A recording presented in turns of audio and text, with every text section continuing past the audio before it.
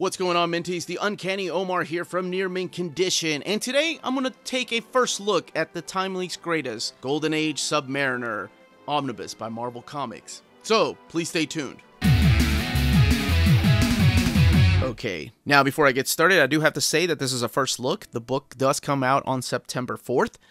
And before I do get started, I want to say a quick word from our sponsor. This episode is sponsored by cheapgraphicnovels.com, your online home for brand new graphic novels and collected editions up to 50% off cover price. Cheap Graphic Novels prides itself on packaging your books so they arrive safely and in excellent condition, as well as prompt and helpful service. And check out their bargain bin for even greater deals up to 90% off cover price. Now check this out, Minties. Cheap Graphic Novels is currently running a special promotion for you all. If you're a first-time customer, let them know you were referred by Near Mint Condition at the checkout and you'll receive a credit for free shipping on your next order. This promotion is valid for U.S. customers only. Cheap Graphic Novels, your source of the hottest books with a kind of deep discount, quality shipping, and customer service that will keep you coming back for more. So thank you, cheapgraphicnovels.com.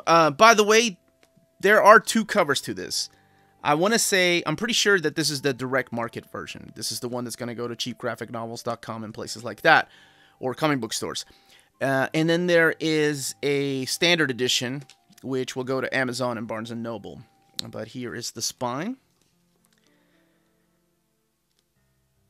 This is the Pre-War Years, is what they're calling this set. Timely's greatest. The Golden Age Submariner. Not even Namor. Submariner. Really quick, I wanted to compare it to the size of a standard omnibus from modern times. This is the Fantastic Four by Jonathan Hickman. It is identical in height and in length. The only thing that I noticed differently is the price point of this book. The retail price of this, let me take the cover out, is $150. Now, I think it's because it's a Golden Age book, but let's look at it and let me show you the reproduction art. Okay, let's get this open. Now, I think it's that much because of the amount of time and work that went into doing a lot of the reproduction of this art, of scanning the original artwork and then cleaning it up.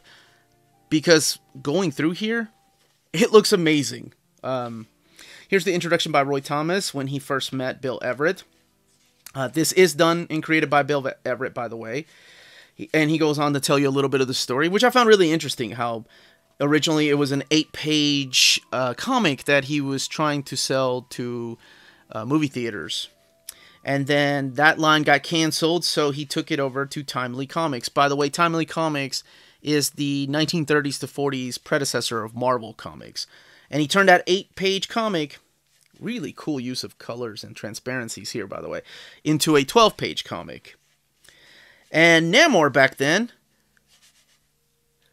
was kind of an anti-hero. Like, he was, you know how everybody sees him as a badass now, the kind of guy that's a jerk and doesn't work with everybody? He's always been like that. And I've only read a couple of these in other collections that I've had, and I've mentioned many times that the Golden Age really wasn't an era for me. So it's interesting to go back and read some of these, because the guy literally is, like, drowning a police officer. Like, I don't think he would do that these days. Or right off the bat, he's claiming that he's claiming to want to destroy Manhattan and wants to drown it because of all the things that are happening in the ocean. So if you don't know who the character of Namor is, I guess I can give you a quick little background because he is everywhere now in Marvel Comics. The character is what is known as the first mutant, right? It might be a little retcon, but it's true. He is the first mutant. He is half human and half Atlantean. His father was a human and his mom was from Atlantis. And that's why he is so much stronger and can fly and has other different powers. But yeah, he's kind of a prick at the beginning, which is really weird because apparently it sold so well and he had his own fan following. Like, I don't think you had ever seen that in comic books back then. Now, correct me if I'm wrong. I'm not a Golden Age expert. But he also, a lot of people get, I know that a lot of people always have that argument here. I'm going to flip through the middle to showcase some of the later artwork. Have that argument that, you know, he was just a ripoff of Aquaman.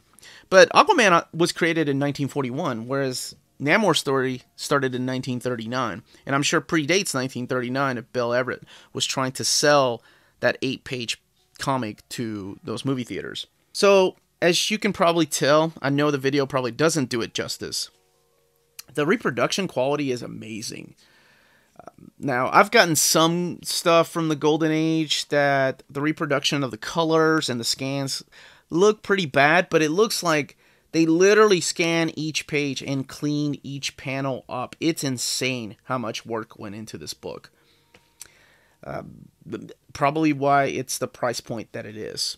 So, and being that it's a Golden Age book, I'm sure a lot of people are kind of weary of trying it. So this is really cool. This is the first time 2 superheroes ever fought in a comic book. I thought that was really cool. I didn't know that until I read, like I said, the beginning. The first time that Namor and the Human Torch, because like I said, he was threatening to drown Manhattan, and the Human Torch, not Johnny Storm, but the original android Human Torch, one of the original Holy Trinity of the early Golden Age Marvel, they got into a fight.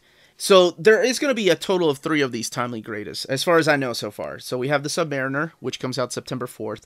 And then later, I believe in November, Captain America is getting a book. And then later on in the year, the Human Torch is getting a collection.